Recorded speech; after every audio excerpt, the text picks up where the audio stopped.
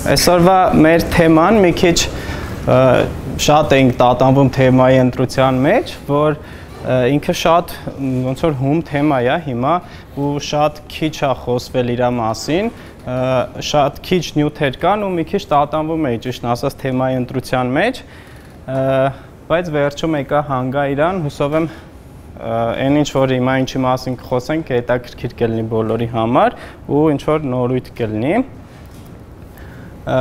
Իմ անունը Arman է, ես Android developer եմ V-Mobile-ում, նաև հանդիսանում եմ կոորդինատոր Android Manifest Armenia-ում, այն իմ Twitter-ի nickname-ն է։ Okay,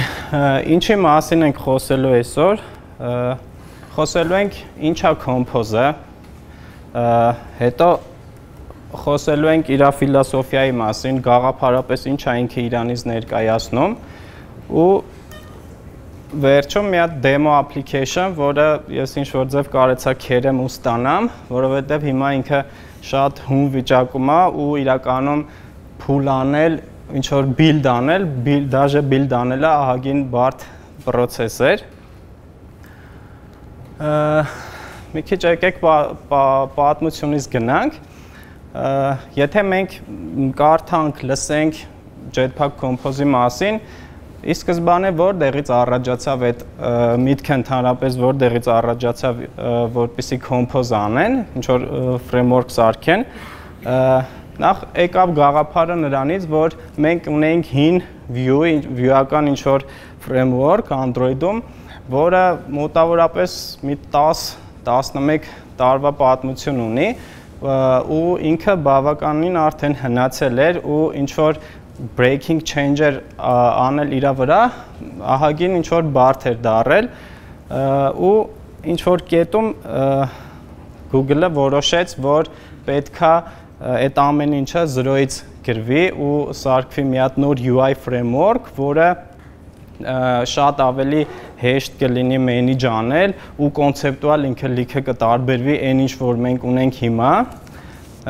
Հուսով եմ Google.io-ն գոնե Android developer-ներով նայել եք, հա, Compose talk-ը լսել եք, չեմ կարա ինչ որ բաներ խափեմ մեջից։ Լավ, okay։ Եկեք լավ, գնանք առաջ։ Ինչա Compose, ինչ որ մեկը գիտի ինչա Compose-ը։ Կամ գոնե գաղափար ունի, պատկեր չեմ հարցնելու, որ դուք պատմեք, կպատմեմ, էլի ուղղակի ուզում եմ իմանամ գաղափար ունեք, թե չէ։ Հա։ Արի։ Okay, ինչա ինքը սա երևի բոլորով գիտենք Jetpack այդ Jetpack-ի մասին, ինչ Android-ը այս վերջում ինչ տեղի ունեցավ Android-ի աշխարհում, իրանք որոշեցին, որ support library-ներից տեղափոխվեն Android X, որը Jetpack-ն էր ու որոշեցին նաև ինչ որ կետում որոշեցին նաև view-ական ամբողջ այդ framework-ը տեղափոխեն դեպի Android X, բայց հանգեցին նրան, եթե տեղափոխում են ամեն դեպքում մեկը ինչ որ change-եր ալնում ահագին, իսկ խիչը ինչ որ նորից 0-ից նոր գաղափարապես նոր UI framework չսարքեն ու հենց այդ իդեան տեղից առաջացավ։ Ինքը ինչ է նաև բացի այն որ ինչ որ widget-ների set է, նաև ինքը շատ լիքը բան տեղի է ունենում, օգնում է Kotlin-ի compiler-ի ինչ-որ plugin-ի օգնությամբ, որովհետև իրականում հեսա որ հասնենք օրինակներին կհասկանանք, որ annotation processing-ով ահագին խնդիրներ կառաջանար ու թեխի են ընտրել plugin-ի compiler-ի ինչ-որ plugin-ի տարբերակը։ Հա, ու ինչ է ինքը այս դրությամբ ինքը ոնց որ կարող հետ ինչ-որ համապատասխանություն ունի մեր եղած կոդի ու հին view-ական հիերարխիայի հետ, որովհետև ոնց որ Kotlin-ն ու Java-ն ու մի քիչ այդքան էլ շատներ չի, բայց իրանք ինչ-որ ձև կարող են խոսեն իրար հետ ու ինչա ինքը էքսպերիմենտալ է, ինչա նշանակում, որ ինչ-որ կետում կարող է ուղղակի փակեն այս ամեն ինչը, ինչ-որ կետում որոշեն, որ պետք չի, չէ, շատ լավ էր այն մեր հին 30,000 տողանոց view կլասը։ Okay. Ինչ է ինքը, ինչ որ tool-երի հավաքածու է, որի նպատակը մեր UI սարքելը, հեշտացնելն էր, ինձ թվում է շատ քիչերն են XML-ով հավաքել սիրում, այդ ոնց որ Android developer-ների են մեծ ցավն է, XML-ով ինչ-որ բաներ հավաքել են, որ ցենց քաշում, գցում ենք, ինչ-որ մի բան թռնում է, ու ինքը ահագին ձանձրալի գործ է, ու ինչ է ինքը անում, ինքը ինչ-որ չափով reactive ինչ-որ կոմպոնենտներ ունի, որին շատ լավ օգնում է նաև Kotlin-ը, ու ասեմ, եթե ինչ-որ մեկը դեռ չի անցել Kotlin-ին, երևի լրիվ արդեն ժամանակն է մանրից անցնելու, որովհետև եթե ինքը էքսպերիմենտալից դուրս գա դառնա ստաբիլ, արդեն ինքը չեմ կարծում, որ Java-ով հնարավոր կլինի իրան օգտագործել։ Այս մի հատ օրինակ, ինչ-որ վաստակել ենք օրինակ մենք, ինչ է կատարվում ստեղ, ինձ թվում է, եթե չասեմ էլ բոլորս մոտավորապես պատկերացնում ենք ինչ է կատարվում ստեղ, երբ որ մենք այս application-ը run անենք, ինքը պրոստը մի հատ text կսարքի ու ինչ-որ text view կսարքի, մեր հին view-ական ոնց որ անալոգներ տանեմ, որ ավելի պարզ լինի, text view կսարքի, որին ինչ-որ text կգրի, իմ գրած text-ը, ու եկեք ֆիքսվենք այս մեթոդի վրա ու տեսեք, հետաքրքիր է նա, որ ինքը շատ նման է կառուցինների suspend գաղափարին, ինչով է նման, որ մենք մեր բոլոր այն view-ական widget-ները, որը պետք է սարքենք, ինքը composable annotation պետք է ունենան ու անպայման composable ֆունկցիան պետք է միշտ կանչվի composable ֆունկցիայի միջից։ Այ վերևի set content-ը նաև էլի ինքը composable ֆունկցիա է։ Լավ, իսկ ամեն դեպքում եկեք հասկանանք ինքը view-ա fragment-ա թե ինչ որ այլ բան է։ Իրականում ինքը ինչ որ ֆունկցիաների բլոկներ է, UI-ի ինչ-որ պուճուր unit-ներ է, UI-ի, ոնց որ Lego-ի անալոգով ինքը պուճուր հատիկներ է, որոնց միջոցով կարանք ստանանք մեծ ու բարդ ոնց որ view-էր, ու ինքը ինչն է այստեղ կարևորը, որ ինքը մեր հին view-ական framework-ի հետ ընդհանրապես կապ չունի, Compose-ի button-ը ընդհանրապես կապ չունի այն view-ի հիմիկվա button-ի հետ, ինչը որ մենք ունենք view-ական մեր սիստեմայում։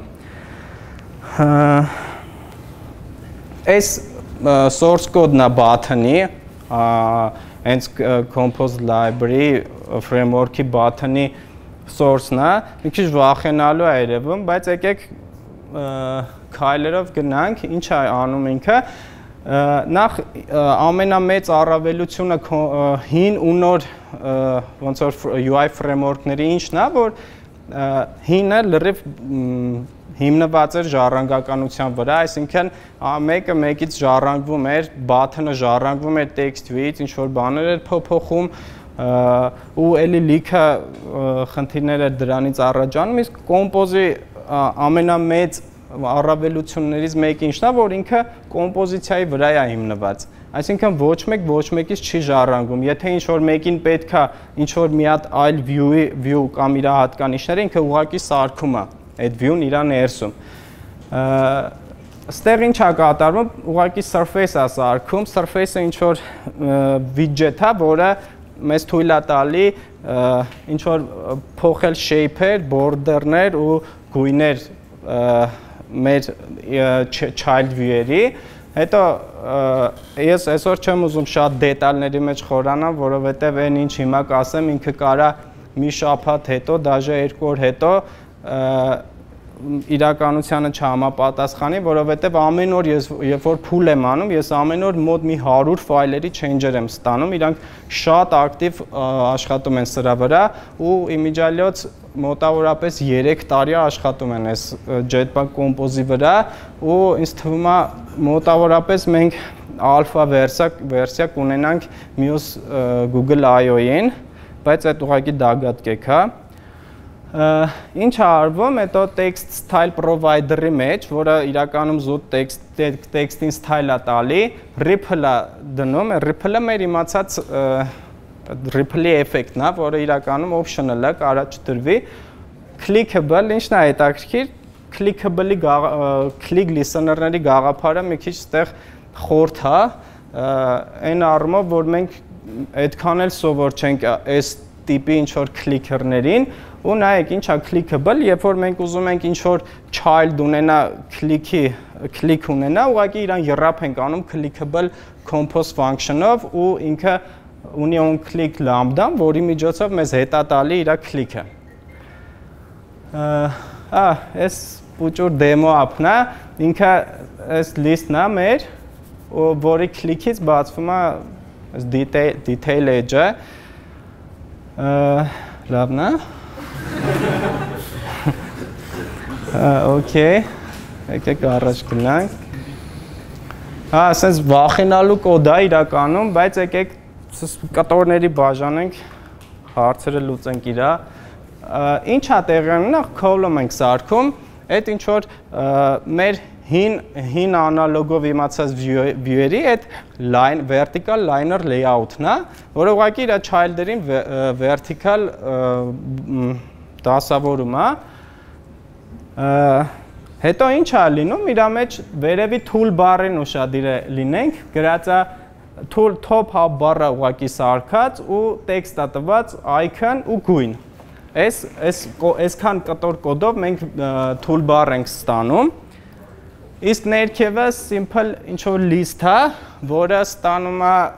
speaker-ների array,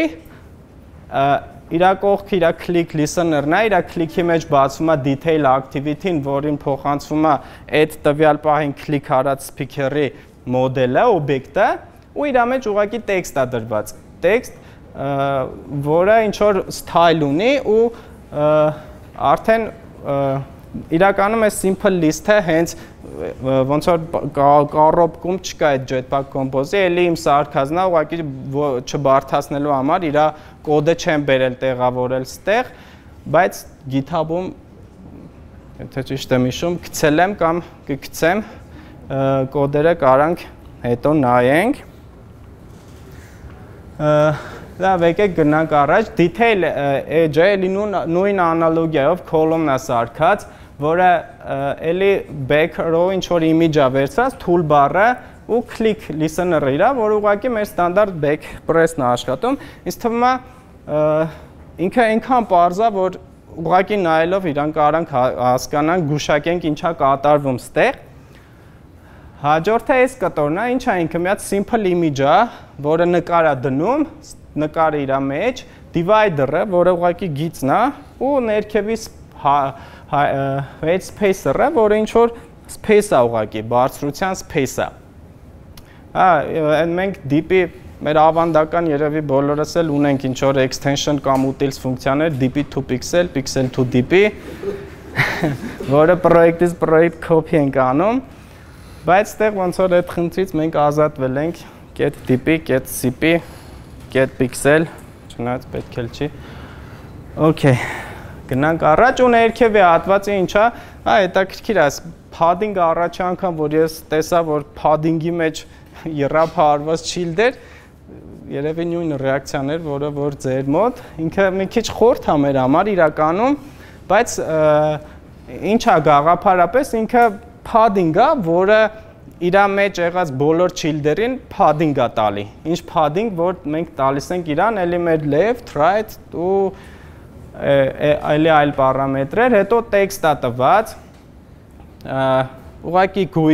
գույնով տեքստերի գույներն է փոփոխված ու այնտեղ age-ing, age-6, հեսա այդ մասին, որ հասնենք, կհասկանանք այդ ինչ է, այդ age-ing, age-6-երը, էլի spacer-ը տված վերևի title-ից հետո ու տեքստն է մեր։ Ստումա ստեղ էլ երևի ամեն ինչ այդքան էլ բարդ չէ։ Գնանք առաջ, ու ինքը out of box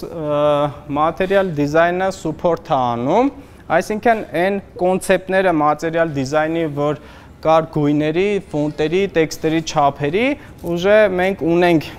hence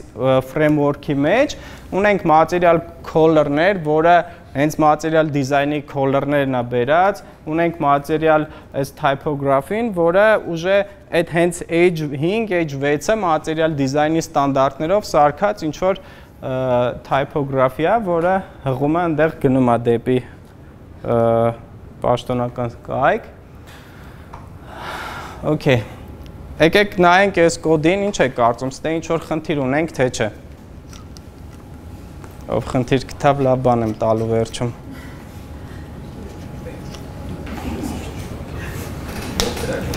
Նախ եկեք հասկանանք, ստեղ simple list-ը հասկացանք, չէ ինչ էր անում։ Այս կոդը մոտավորապես պարզ է, չէ ինքը ինչ է անում։ Այն data observe-ը ուղղակի ինչ-որ period-ը մեկ բան անում, փոփոխում է մեր list-ը։ Array մեջ ինչ-որ random հանում դնում, ինչ-որ բաներ է փոփոխում։ Ինչ խնդիրներ կունենանք ստեղ ձեր կարծիքով։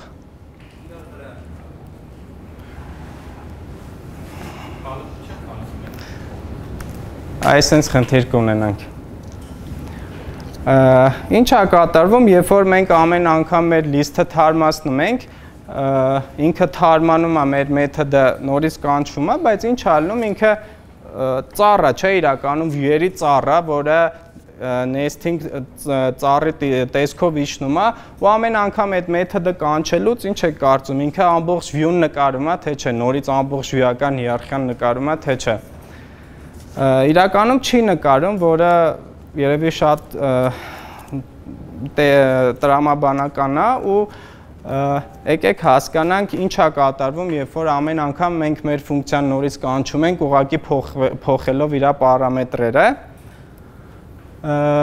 Ինչ է անում, framework-ը ինքը ավտոմատ handle է անում ամբողջ այդ UI optimization-ները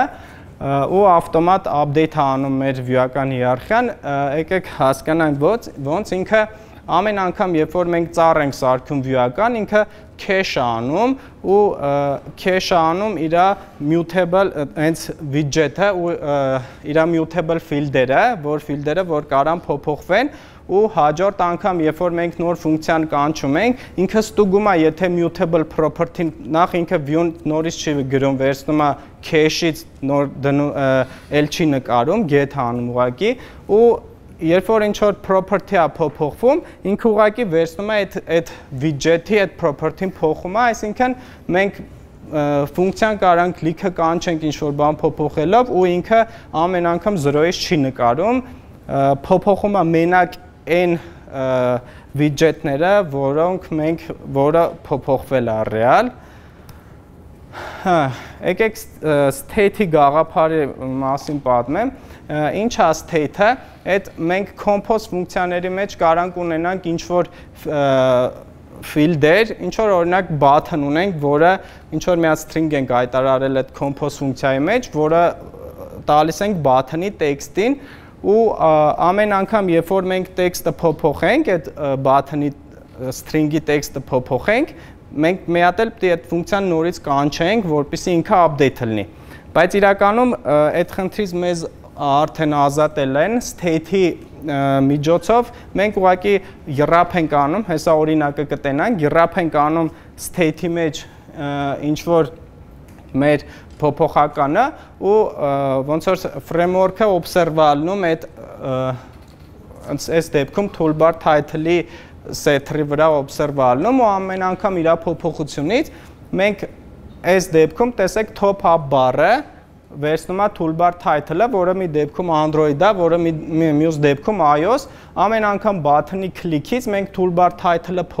փոփոխում ենք ու մենք կարիք չունենք նորից այդ ֆունկցիան կանչենք recompose անենք, ինքը ավտոմատ իր observable մեխանիզմի հաշվին update է անում մեր toolbar-ի title-ը։ Հետո կա մոդելների, ինչ-որ մոդելի գաղափար, ինչ է մոդելը, եկեք ստեղ սիտուացիա պատկերացնենք, երբ որ մենք ունենք ոչ թե մի հատ field, այլ ունենք ինչ-որ user object, որի field-երի փոփոխությունից նաև փոփոխվում է մեր viewer-ն են փոփոխվում, ու այդ դեպքում, որպեսզի ամեն մի հատ field-ի վրա user object-ի չկախենք state-ներ, այդ մեր համար արդեն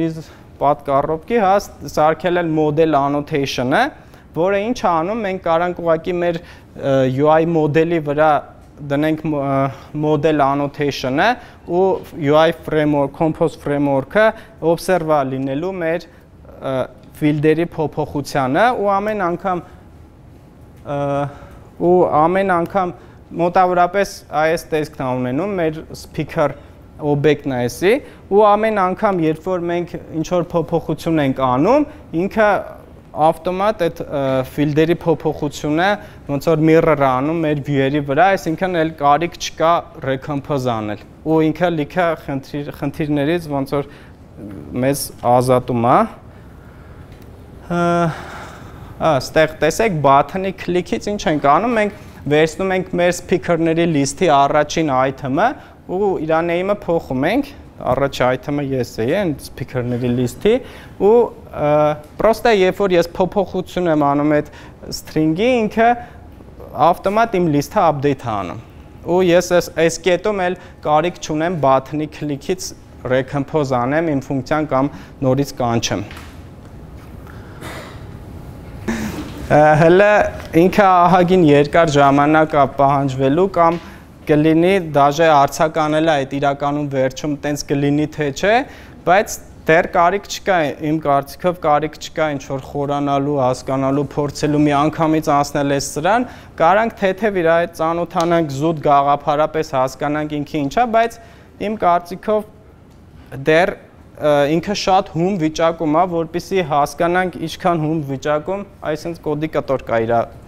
source-ում, դաժե elevation չունեն ու ինչ որ լիքը to-do-ներ ու լիքը sense հում բաներ ունեն ու ամեն անգամ pull անելուց ես պրոյեկտս մի հատ 0-ից քանդում հավաքում էի այն դեմո, որովհետև ամեն անգամ մի բան փոփոխում էր, package-ը, անունը, այդ ֆունկցիան չկար,